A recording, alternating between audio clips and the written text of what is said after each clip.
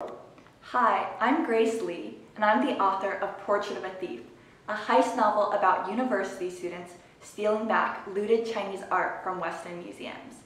It's inspired by the true story of Chinese art disappearing from museums around the world, though in real life, no one knows who's behind the thefts.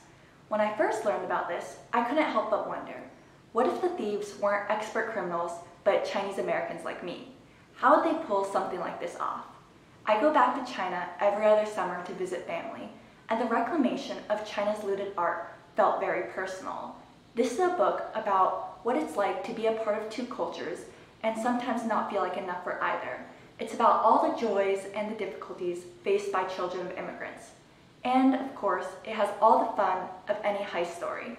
There's street races in Paris, reflections on who art really belongs to, and 20-somethings falling in and out of love with each other while robbing European museums. Thanks so much for your time, and I hope you enjoy.